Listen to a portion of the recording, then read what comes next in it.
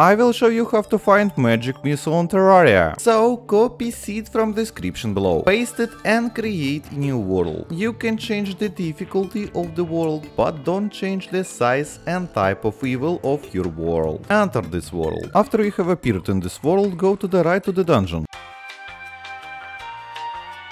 In it we wait for night, or change the time of day if you have Enchanted Moondial. After that we talk to the NPS and kill the boss. Then in the first chest take the gold key. Then go down to the dungeon as shown in the video.